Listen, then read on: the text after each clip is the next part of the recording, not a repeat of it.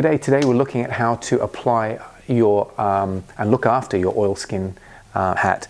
Now if it's any of the oilskin range, it's been infused with cotton and oilskin to make the hat very smooth and also to make it repel water.